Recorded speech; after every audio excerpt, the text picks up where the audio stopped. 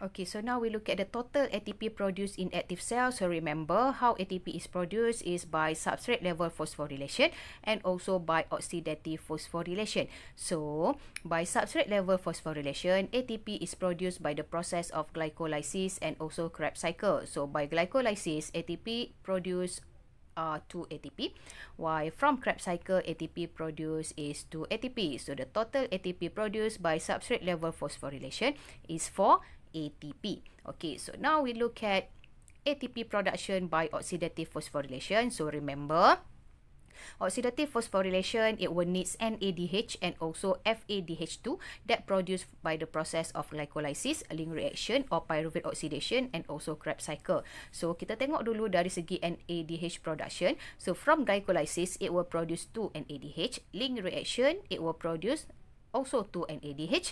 Krebs cycle, it will produce 6 NADH. So means that total NADH produced that will enter the electron transport chain for oxidative phosphorylation is 10 NADH. Okay, but for FADH2, it will only produce by process of Krebs cycle. So from Krebs cycle, it will produce 2 FADH2. So the total FADH2 that will enter the electron transport chain is 2 FADH2. So you remember, if one NADH undergo oxidative phosphorylation, so it will produce 3 ATP, while if one FADH2 enter the oxidative phosphorylation or electron transport chain, it will produce 2 ATP. So if there is 10 NADH enter electron transport chain for oxidative phosphorylation, and if there are 2 FADH2 enter the electron transport chain for oxidative phosphorylation, so means that 10 NADH you times with 3 ATP. So the total ATP produced by NADH is 30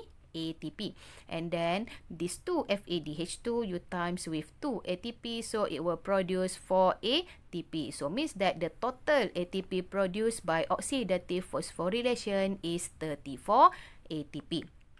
Okay, but to find out the total ATP produced by active cells, so you need to